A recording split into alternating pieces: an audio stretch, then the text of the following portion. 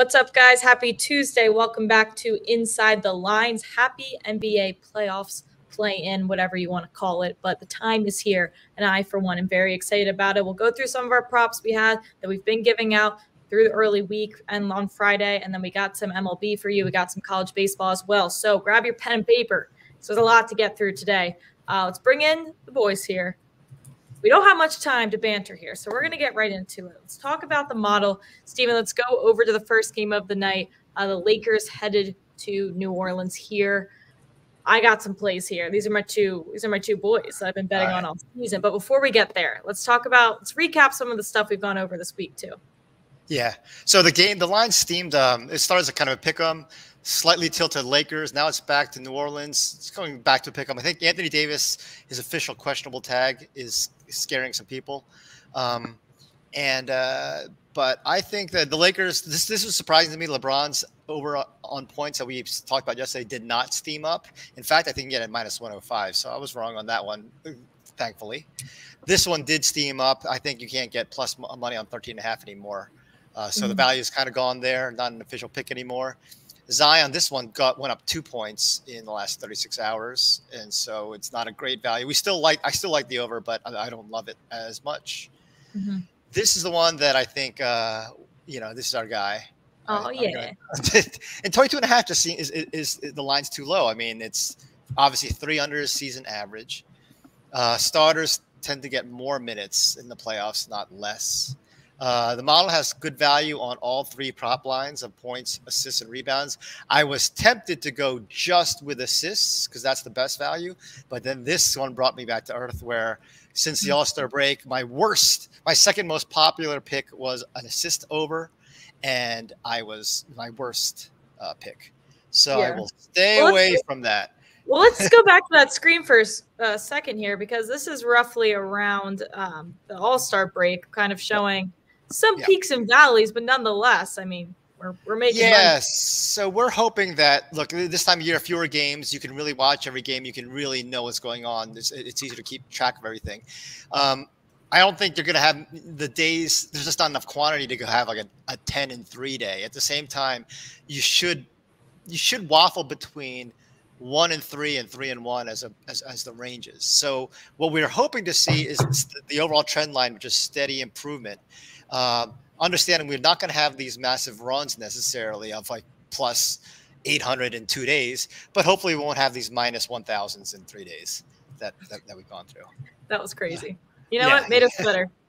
But back to the show. Yeah. So I'm going to, let's see. Austin Reeves, again, simple. I'm not going to overthink it. 27-13 over on the road, 55-27 for the season. Yeah. He's a little bit of buy low value on his last 7, but I like that he keep on the last game at New Orleans, and they didn't travel. I think the Lakers just stayed in New Orleans. So they knew if they won, they'd be there again.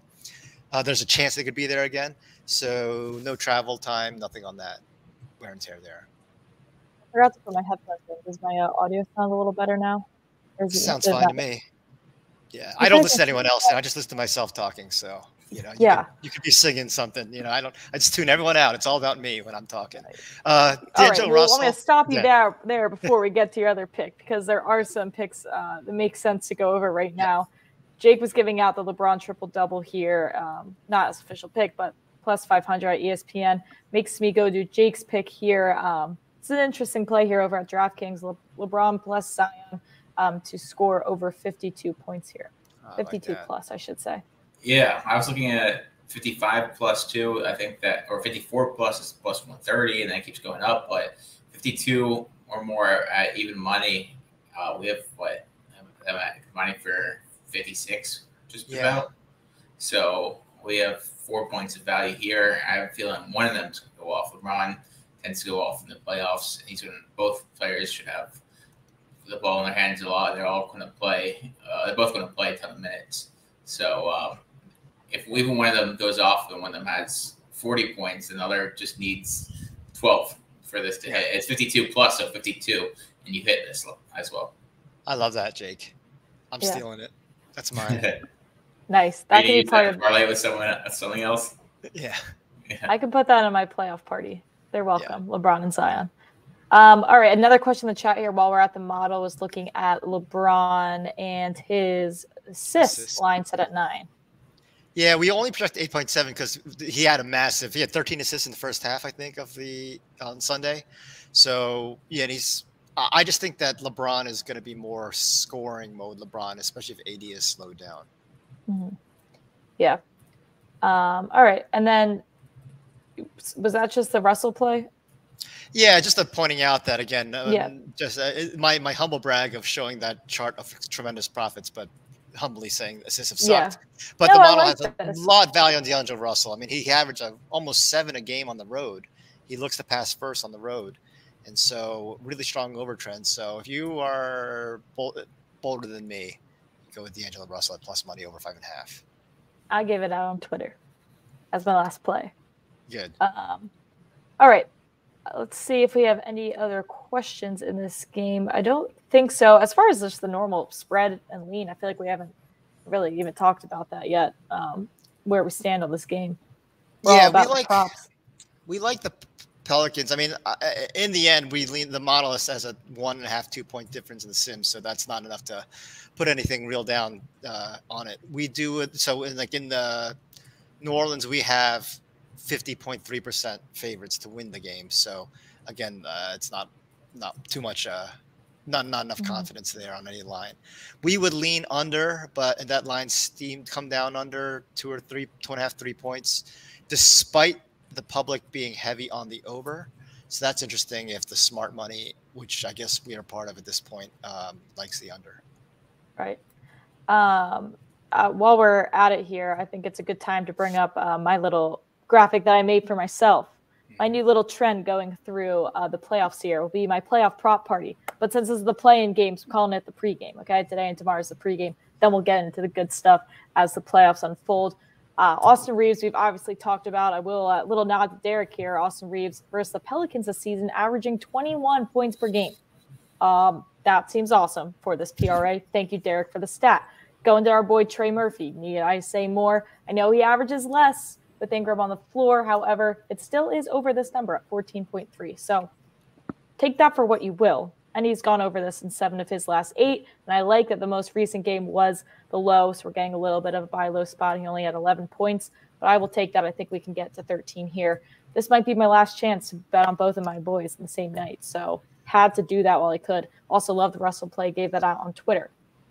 So with that said, let's move on to the next game here. We'll head over to the Warriors-Kings game. I don't have many opinions or emotional attachments to these players here, so I'm going to let you guys take it. Yeah, this one, there weren't many good values in there. We talked about this yesterday. It's interesting that the line, our sim line went from Golden State -1 to -4 because Gary Payton Jr. is out. Gary Payton II. Not to say he's a bad player, but we've all talked about it in terms of the numbers that move the model against this matchup versus Sacramento. His absence is a positive. This value is going away. I think 18.5 at -110. I would still take the over because we talked about yesterday. He tends not to get 18 or 19. He tends to get 15 or less or 20 or more. But I still like that. This one's kind of gone kaput. 10.5 rebounds and assists. It wasn't 9.5 when we brought it up. Yeah, that was big. That was probably one of our most steamed ones, I feel like. Yeah. That and Zion. Well, this one stinks too because I'm going to count this if he has 19. I'm sorry. I don't care if it's unethical. I had 18.5 and God damn it, I'm getting it. But now it's 19.5 at +100. And last time this happened to me at this exact number, I believe maybe Mendel Carter, where he finished with 19, and I had 18.5, and I changed it to 19.5 because that's what it was by Showtime. He got 19, so that's it. I'm counting 18.5. Sorry. Okay, it's on record. Not to be all angry about it, but no one did anything to me. Yeah, damn, this is a party. Okay, calm down. Big Cheesy will be boots on ground there tonight. You can get 18.5 on Kuminga at -122 on FanDuel right now. Okay. All right. But that's still not good because it was -105, whatever. Now it's -120 at 18.5. Shut up. Whatever. It's all the same. No, it's I'm not. putting my loaf juice 18.5. I don't care what anyone says.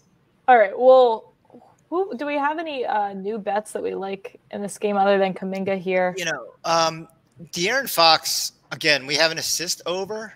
He had a lot of assists in the playoff series last year, and we're projecting over nearly 7, I think. But his line is up to 6.5, which is well over his season average.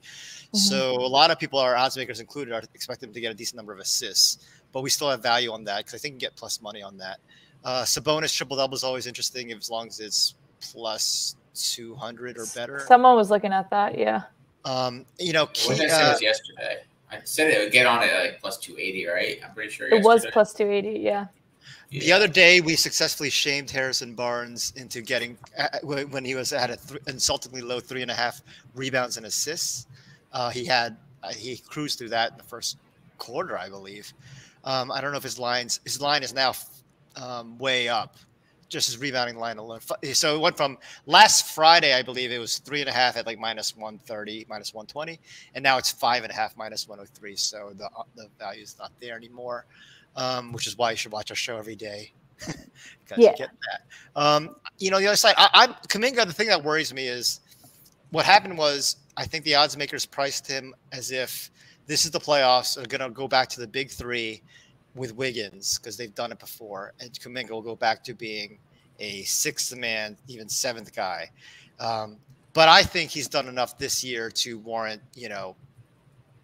if not his usual minutes, closer to 30, because prior to the last game where he didn't score in their final game against Utah, but that was, that's the final game.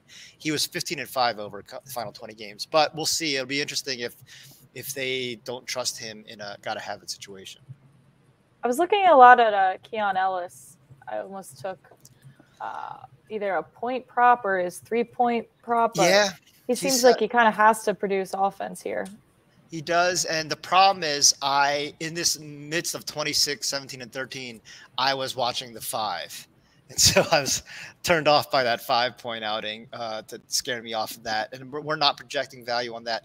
And Davion Mitchell has been with the team longer and has seemingly gotten more shots recently. He's had double-digit field goal attempts off the bench recently. So yeah, who's our new Malik Monk? Who's replacing That's him? what I was saying. It looked like Davion Mitchell because they're both good defenders, and Mitchell's got a really great reputation as a defender, and he's been shooting it confidently, if not a high percentage, at least with confidence. Yeah. Recently. I see the chat talking about Draymond here.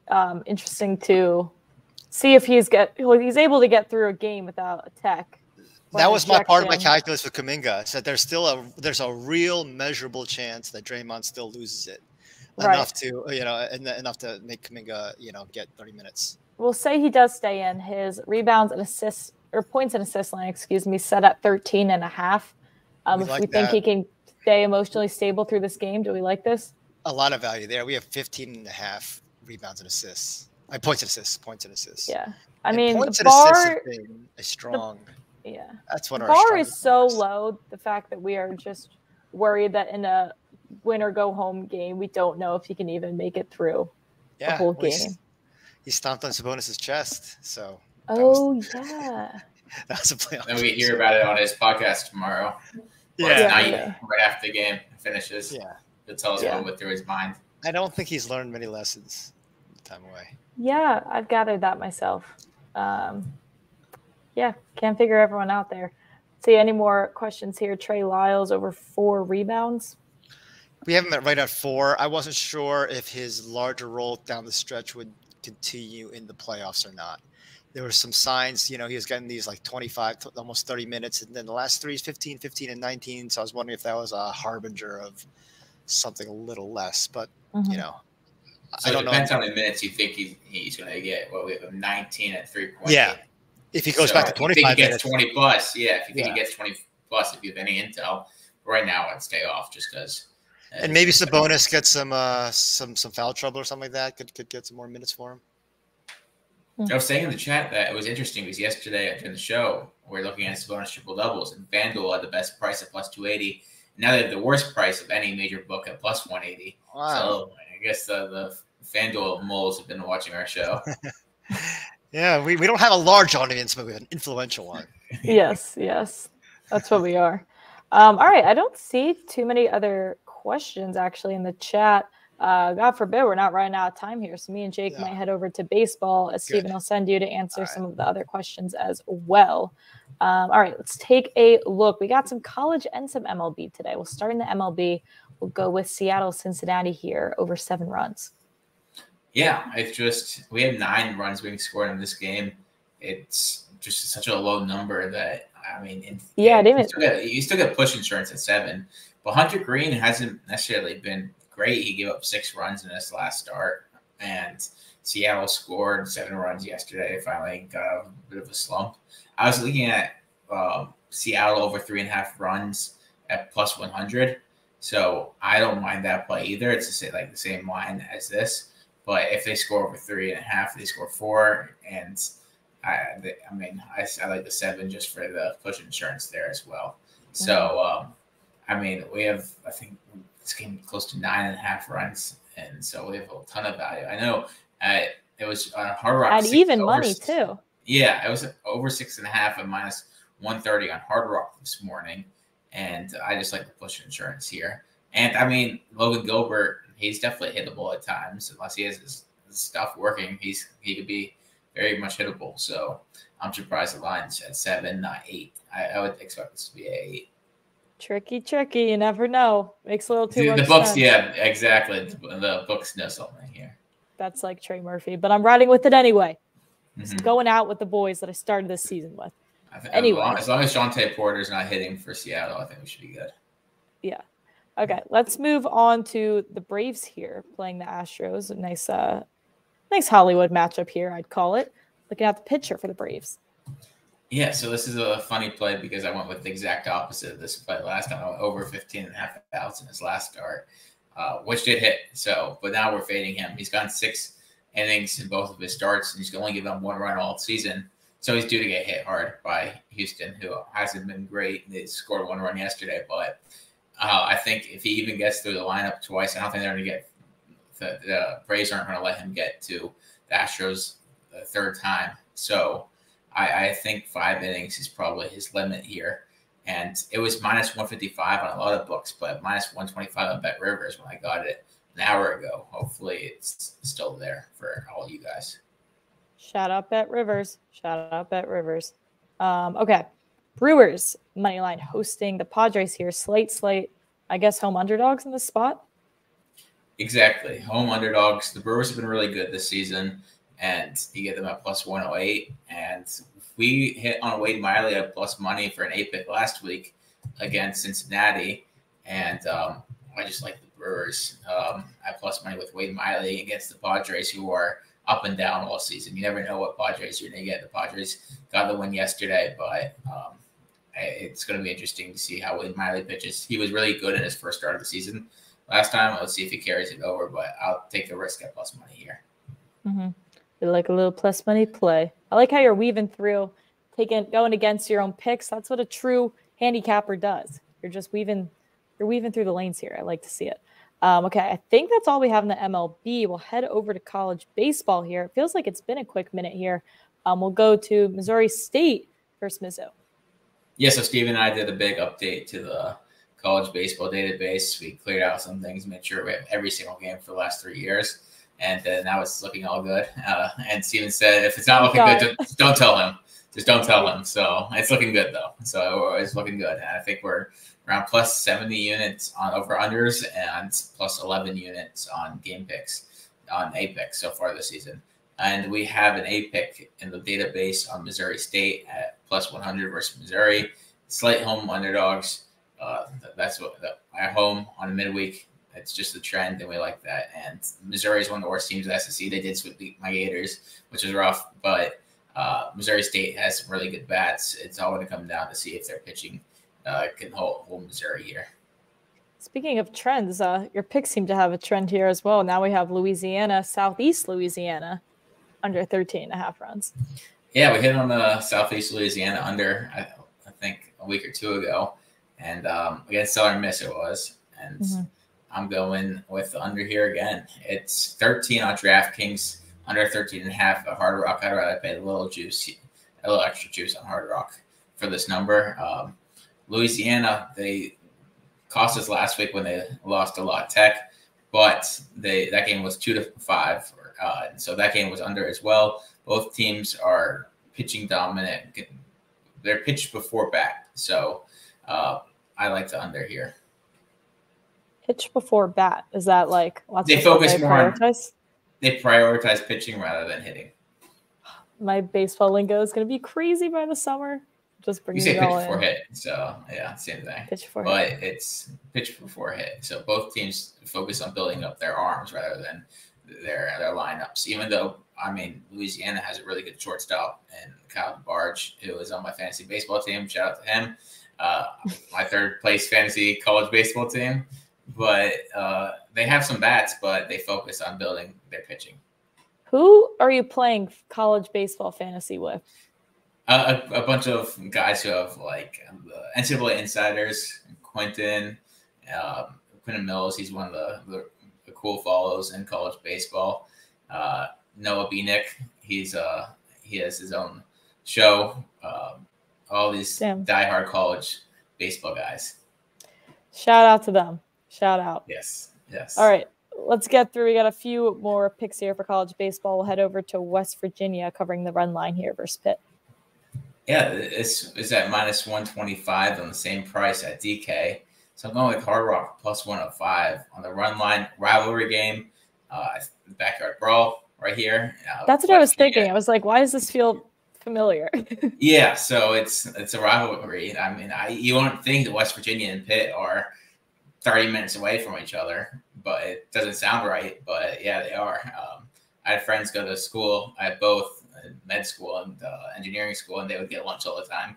And I was like, West Virginia Pitt, it doesn't make sense. Doesn't seem like it's next to each other, but it is. And so it's a rivalry game. West Virginia got J.J. Weatherholt back. They've been really good. And I'd rather take the run line here than the -175. Okay. I like that value. Big Cheesy, I would take that under at +100. I like that stuff. Okay, we got a lot of rivalry in-state games as well too. Here we'll go to University of Santa Barbara versus UCLA. Yeah, UCSB. I think we would set this line closer to -180, -190 versus UCLA. UCSB, I think, is just a better team, and they're at home. They have the better bats and mostly the better pitching. Even though their ace Matt Eager has been bad for my fantasy baseball team, so not giving him a shout out. He's on the S list right now, but for my schizophrenic, as Steven put it, college baseball personality. But I think UCSB is the better team. All right. And one more college baseball pick for the team here, going to Sacramento State moneyline versus Stanford. Yeah, this is a shout out to our boy John, who loved fading Stanford, and I'm just going to go with him and fade Stanford here. Sac State +190.